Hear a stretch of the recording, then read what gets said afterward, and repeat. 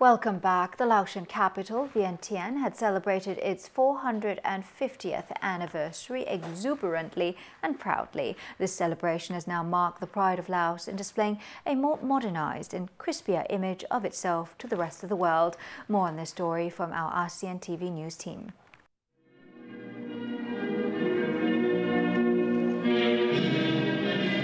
The extravagant celebration of the 450th anniversary of Vientiane and the 35th year of Laos National Day portrayed a fresh image of the new Laos PDR to the global audience.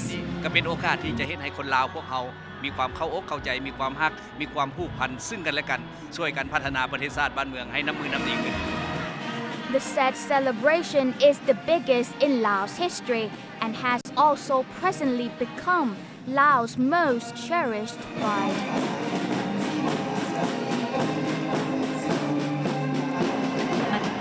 Today I'm very proud that I can join this celebration because it's the first time for my Vientiane capital to celebrate this. Yeah, and I would like to invite all of foreigners to join this celebration. Today, the capital Vientiane has well kept its charms and uniqueness, while also stepping further forward in becoming the hub of the country's economy. The Laos government has planned to leap off from bearing the title of being an underdeveloped country to a developing country within the year 2020.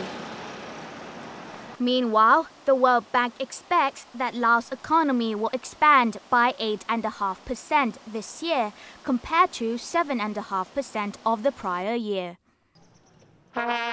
In the celebration of its 450th anniversary, Vientiane has displayed its capabilities in being the center hub of the country and pushing Laos' economy forward, along with leading Laos PDR into becoming an important part in the thriving for the ASEAN community by 2015. This is ASEAN TV News Team of Thai News Agency reporting for ASEAN TV.